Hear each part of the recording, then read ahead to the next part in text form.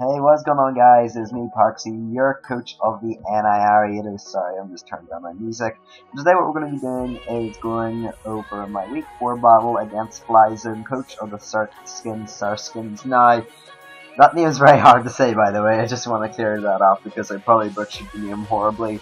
But my next 3 weeks of the PBA are monstrous, assuming nobody leaves, which, you know, there isn't that high of a chance, but my next 3 matchups this week I will be going against Flyzone, who is 2-1. Next week I'm going against Ash's Claw, who currently is 2-1, and then week 6 I will be going against Request, also who is 2-1 currently. Of course they can lose their matches and then it'll be a bit easier, but currently I'm going against one of the top teams of the league. I think he's 4th or 5th right now. I am the #1 team of the league, so that's very scary because I've never been anywhere close to 1st in leagues before. Although, as I do say most times, this is only my 2nd league that I've ever competed in, so you know, it's not really, it doesn't really hold much weight when I say, oh yeah, I've never came 1st in a league before because I've only participated in one.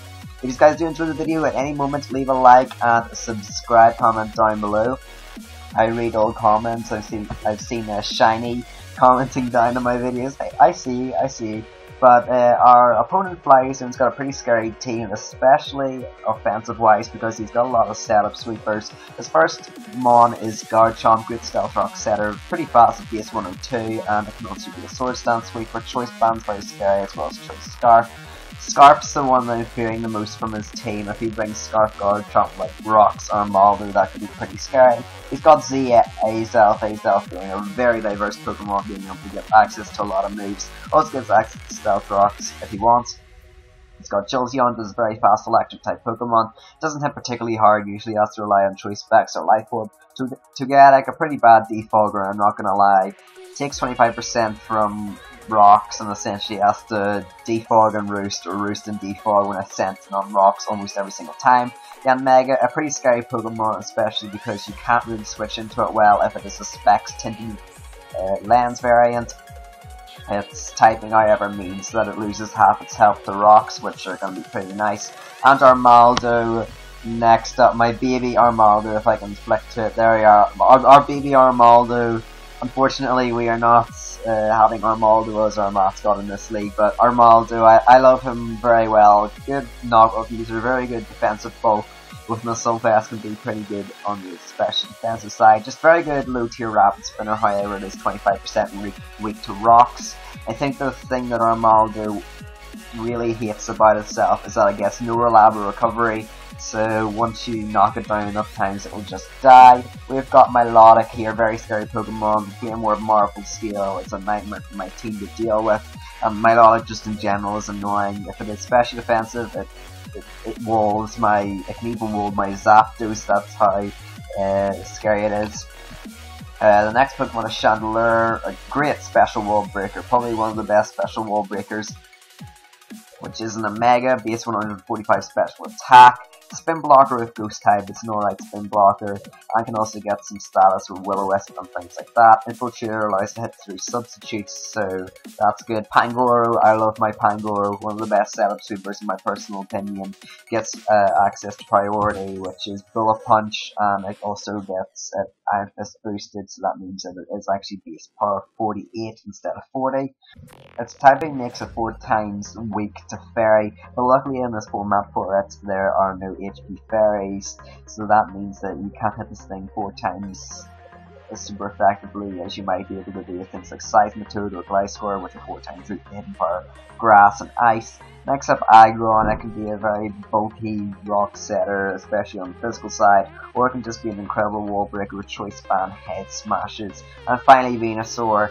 Venusaur has actually got a lot of potential in Draft League format, but people don't really use it to its full extent. Usually just see it as a defensive Pokemon, which is what it's best at admittedly, but I've used Curse Venusaur in the past with things like Power Whip, Knockoff, and Earthquake, and that thing has just functioned very well. Especially in Gen 6 OU, I remember using this thing and it actually did a lot of work in the meta, hit a lot of things, and I might be using it now in Generation 7 in OU just for like, you know, why not, let's try and do that. I'm not really that much of a competitive battler at all, I just kind of have fun. If I lose, I lose. If I win, I lose. If I win, I lose. If I win, I win. Oh well. And I think that kind of just relaxed attitude is what has been keeping my morale high throughout the draft league format, and really just get me the results that I really want. But let's go to what Pokemon I decided to bring versus Flyzone.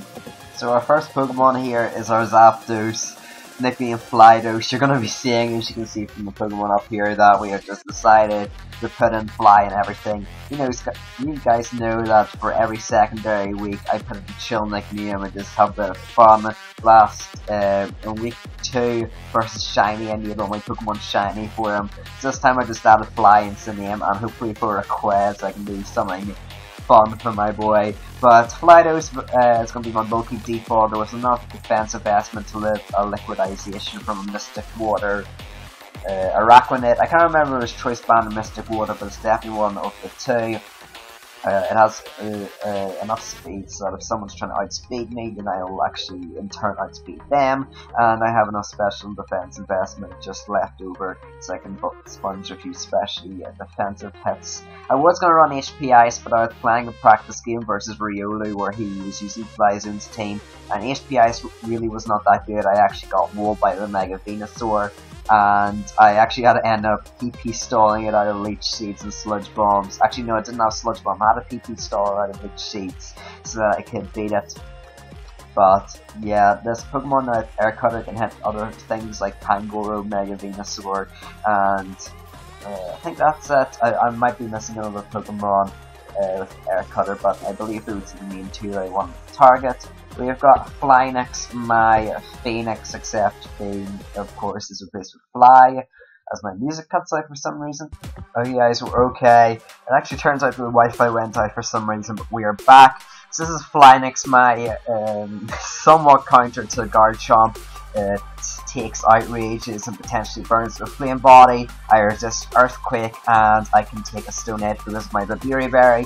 Babiri Berry Moltres is something that I didn't think I had to bring more than 1 week, but I've had to bring it more than 1 week, admittedly. This set has got Air Slash, Will-O-Wisp, Fire Blast, and Roost, so I can counter most of his team, if not all of it. I kind of struggle against especially defensive Togetic, but apart from that, I think I'm alright. I can burn things like the Armaldo if he does bring it, and I resist its rock stabs, and I can just burn his Mega Venusaur as well, because it could be a physical variant as well. We next up have my, oh yeah, but I can't remember what the speed investment was for.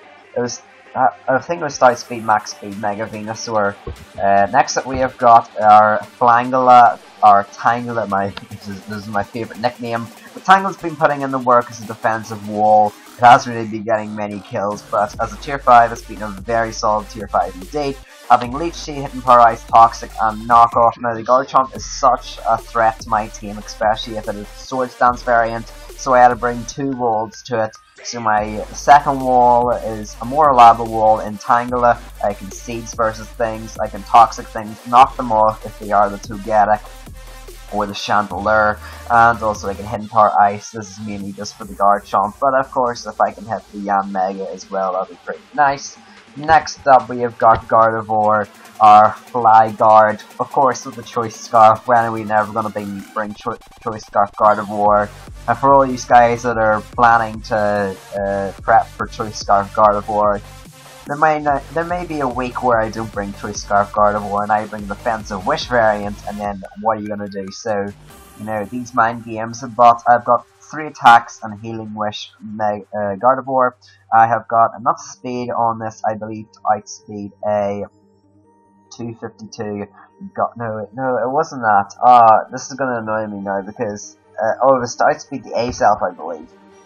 242. That looks around Azelf speed.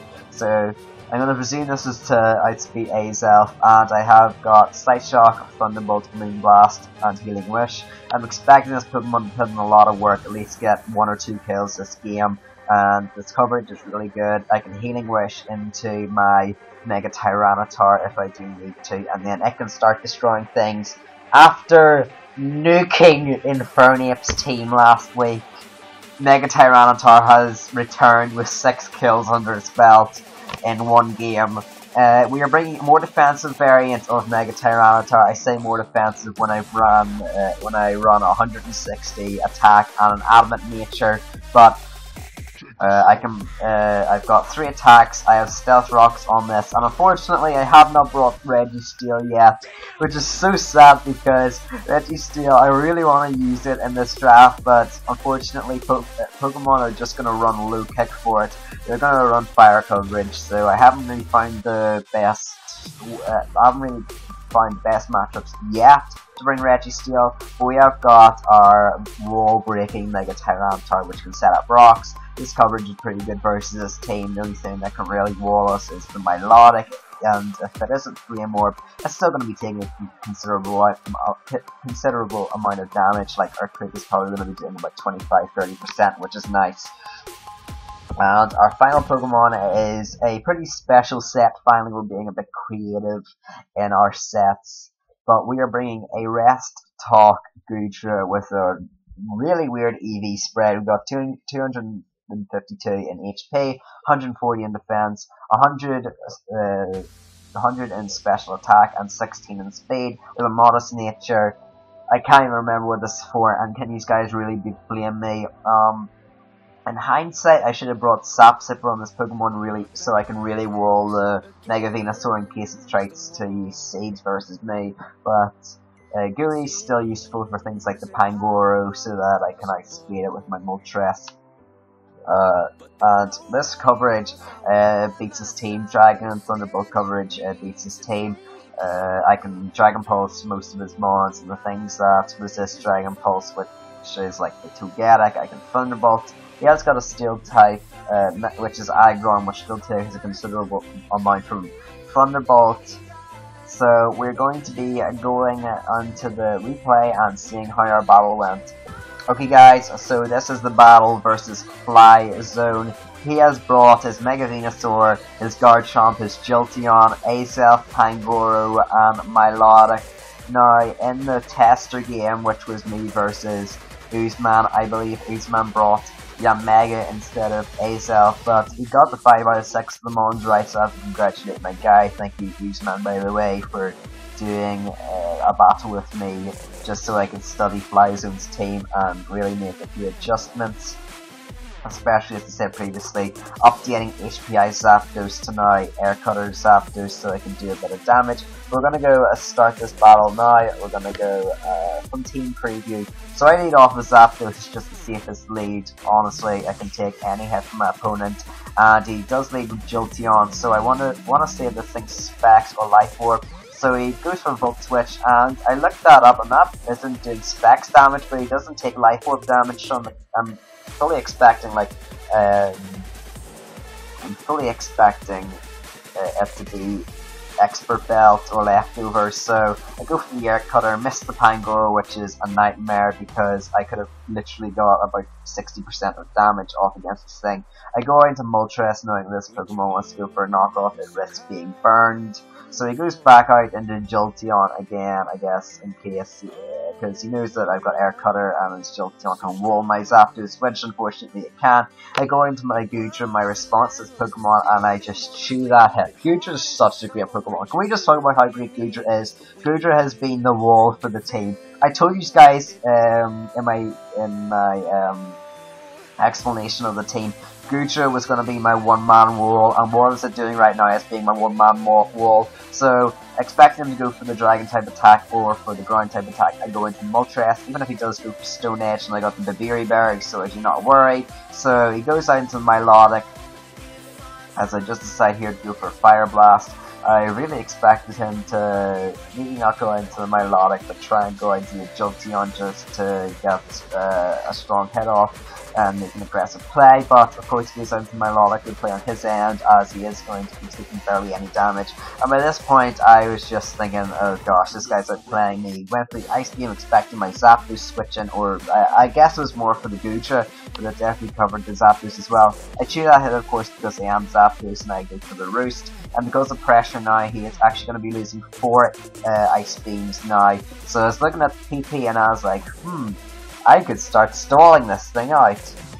Sorry for the skipping music, I just had to re-update it because I think you guys could see a little bit of the pause buttons and the reset buttons, so just had to move the screen up a little bit. But I go into Gudra, which I know can take an HP ice or whatever, so he does show Toxic on the Melodic. I presume he did have Toxic. I guess it's the 2 attacks, Recover and Toxic variant, so he goes to the Toxic. I go for the Thunderbolt, show I have it, and he decides to go for the Recover here, which I was like, oh seriously, he's gonna start stalling me out, but it's gonna be kind of humorous once you see the end conclusion of this game. So I expect him going to Jolteon to try and be immune to my electric type attack. Fortunately, he doesn't, and I just get blown back by Ice Beam. So now this takes me down to 20%.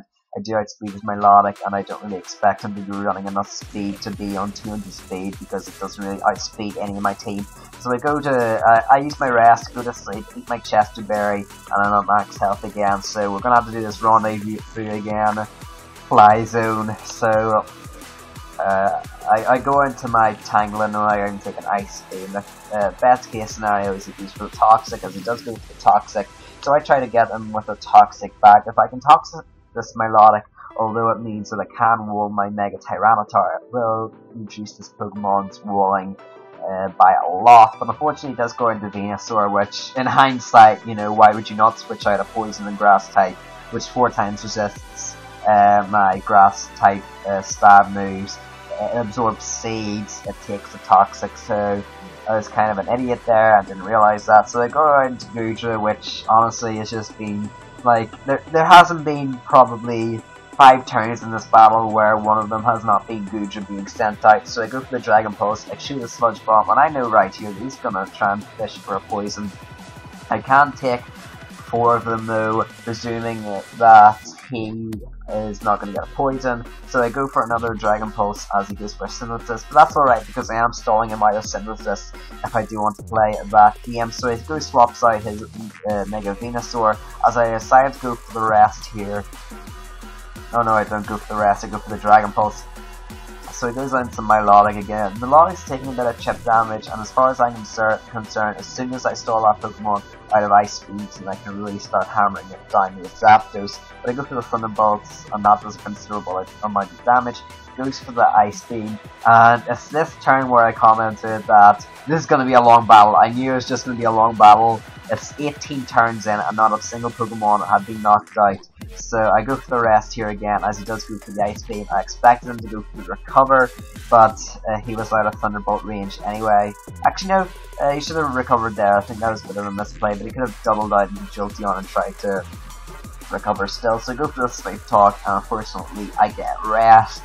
It's kind of annoying that I have to rely on Sleep Talk to let me hit the right moves, as he is going to be restoring it constantly more HP with his leftovers on his Melodic. So I go for the Sleep Talk again, and I do get pretty lucky. I do finally get an attack off.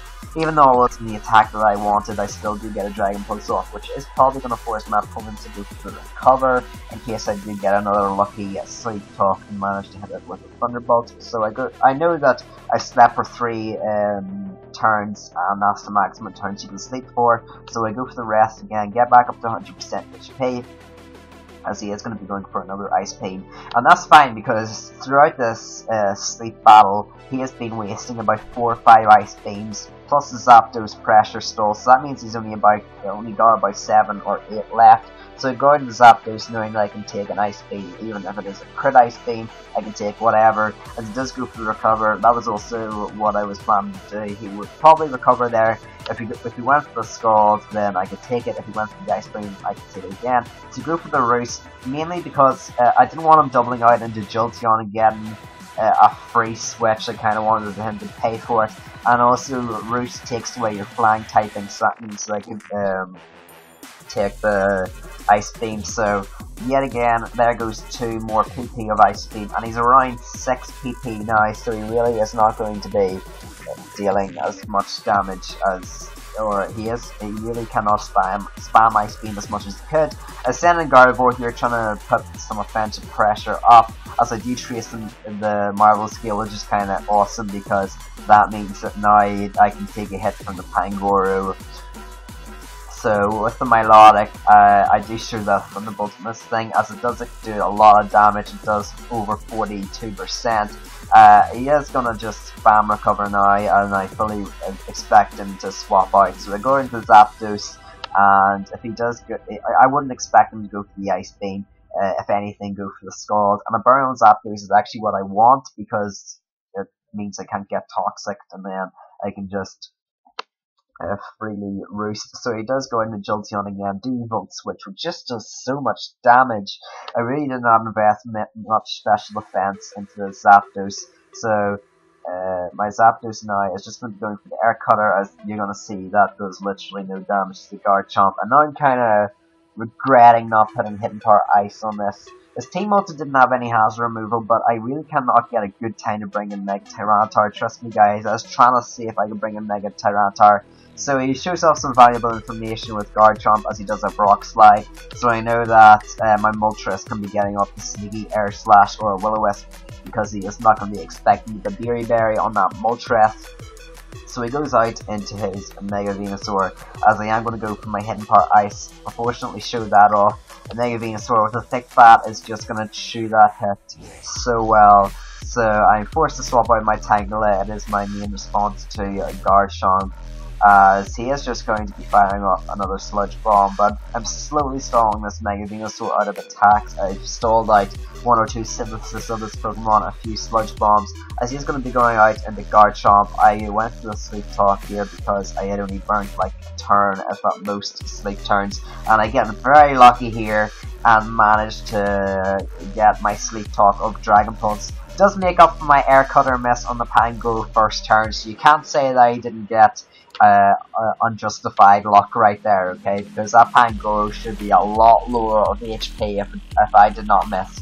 Plus, also, I did go for Sleep Talk and I got Rest like once, so that was really annoying as well. So unfortunately, I am going to be staying asleep now for another turn, so that means that the Azelf can fully fire off a Psyshock. So I go into my Tyranitar, knowing I can take a hit. Dazzling Gleam is annoying because it does deal a lot of damage, and I'm kind of scared of this thing being Fairy and Z, but luckily I managed to catch it with Pursuit.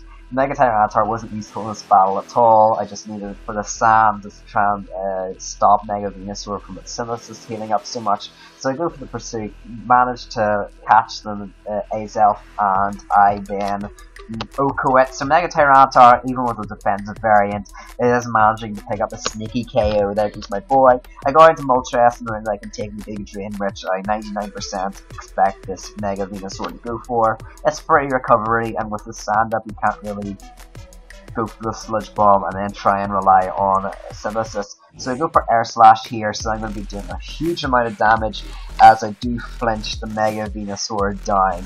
I really do not know why he stayed in. He could have swapped out into Jolteon. I thought it was pretty obvious. I had air coverage for this thing. Originally I had Hurricane, but then I swapped to Air Slash just to be more reliable. And Hurricane, I don't think Oko'd Mega Venusaur anyway, but it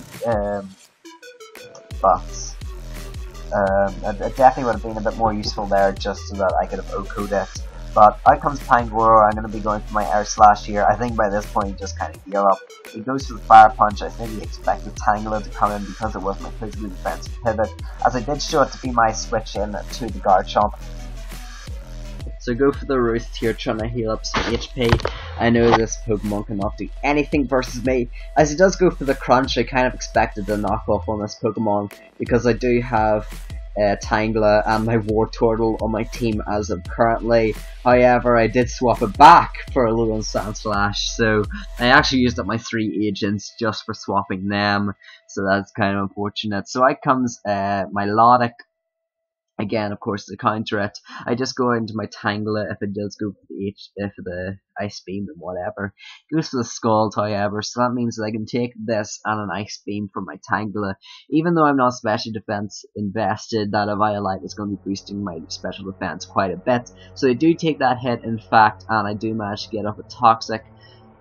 At least what I thought, until I discovered that Pokemon can dodge attacks and be nuisances. So my Tangela, unfortunately, is going to go down as he recovers, and I'll just manage to get off a THICC. I think by this point he just kind of gave up, and I think Flyzone might be leaving the draft because of time constraints with exams and things like that. Honestly, I don't know why so many people have joined this league and just started to leave just because of exams. Like, I'll probably be in this league still, even though exams will be going on.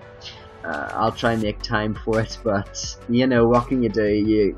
You try to join a league which it was originally supposed to be 18 weeks, but I dropped it down to 10 and still people are leaving, so oh well. But I just do a bit of stalling with the Zapdos, so now he is only going to be on 1 Ice Beam, I believe, so now I can go for my Volt Switch here. I don't really care if I boost up the Jolteon's HP with the Volt Absorb anymore. I've already done my damage, and Gardevoir can come in and just click Moonblast.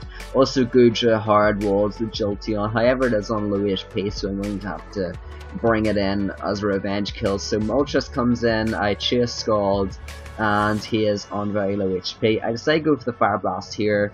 Kind of a risky play in case he was especially defensive, but I couldn't risk him doubling out into the Jolteon and keeping that monster of a Milotic alive.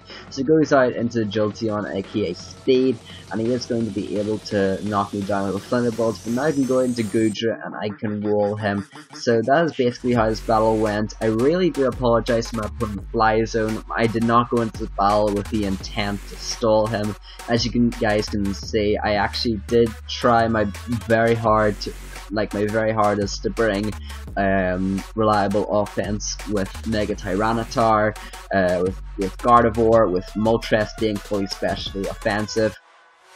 And honestly, this Goodra set just seems so good versus his team with the Thunderbolt and Dragon coverage, which just annihilated all of his Pokemon. So I can't really say that I'm sorry for bringing the rest tough Goodra set, which I personally knew would do work against his team, even though I did sort of end up stalling him a little bit with my Zapdos pressure and Goodra. But I'm putting a statement out there, I guess, to the players.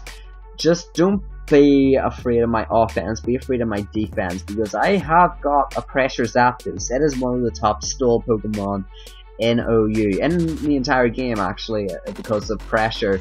But thanks guys for watching that video. We did win 4-0 against Flyzone, and I hope no one else has done their battles yet, but I hope to retain our #1 place in the PBA. If you did enjoy, make sure to go leave a like and subscribe, and I'll see you all in the next video. Goodbye.